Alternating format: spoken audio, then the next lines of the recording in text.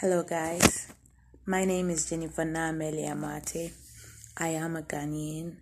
I am an entrepreneur, a single mother to a very lovely 7-year-old boy.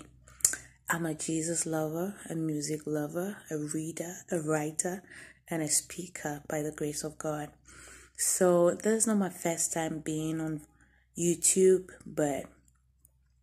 this is not my first video on YouTube, but I've been promising the Lord that I will start using my YouTube channel for more inspirational stuff. So in this time of panic and fear due to the coronavirus spread, I think this is the best time to start my channel. I know that sounds a little off, but yeah, so my channel basically is going to be an inspirational channel. I want it to be a channel where you can come to and receive strength, receive encouragement, become bolder and stronger.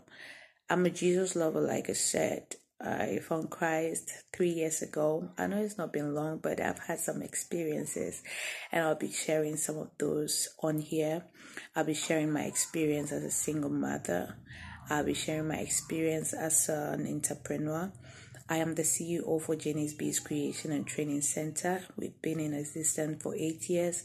I've trained hundreds of people, girls especially, by the grace of God, and I'll be sharing bits and pieces about every aspect of my life. I was married for almost 2 years and then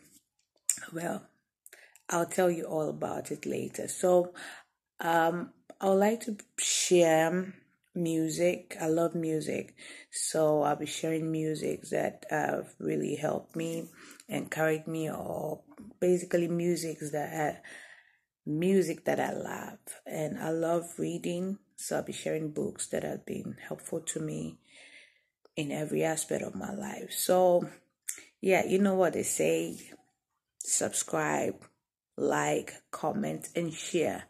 If there is anything that you would love to see on this channel, let me know. Now, don't mind this. I've not made my hair for a long time, and I had to put this on. And the makeup is going to come up. I just wanted to force myself to do this so that I don't postpone it today. Today I'm home. I have a little bit of free time, so I decided to do this. So for now, I'll be juggling YouTube with work, so I like to do it once a week.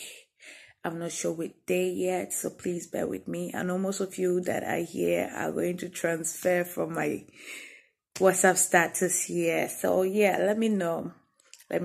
I write a lot, but sometimes, finding time to write is not easy. And I talk a lot too, so I find it a bit easier sometimes speaking than writing. So on the days that I'm able to write, I write. On the days that I'm able to video, I video. But I'll try, by the grace of God, to at least post once a week.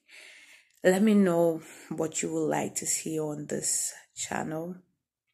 God is going to be the focus here. I'm going to be as open as possible.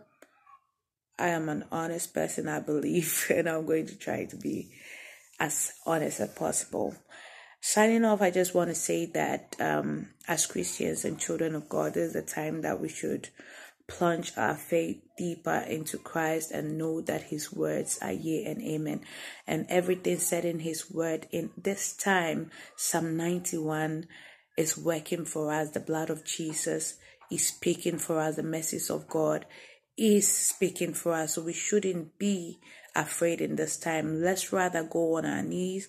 Let's pray and cry out to our Father to heal our land. Don't let fear consume you. Rather have faith in our Maker, and I believe that this too shall pass. And at the end of the day, we're going to look back and say glory to God, because he preserved our lives. I want you to know that you and your family and all your loved ones are saved. You are covered by the blood of Jesus, and nothing shall by any means hurt you. You will not die. You will live to declare the goodness of the Lord. You are covered by the blood of Jesus, and no evil shall by any means come near your dwelling place.